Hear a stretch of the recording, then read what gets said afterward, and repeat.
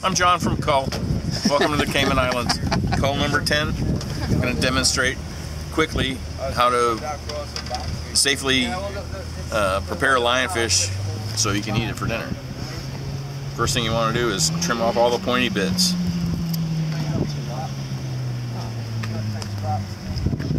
See that little pointy bit right there?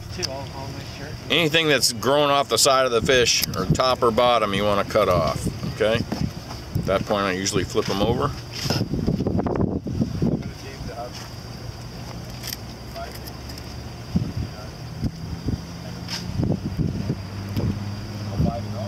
Okay, trim that off. Does it say official weight? On the dorsal.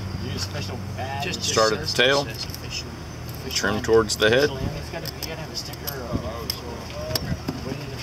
like that. Flip them over. We were planning on putting Anal spines off. Oh yeah, that's all right. That's simple.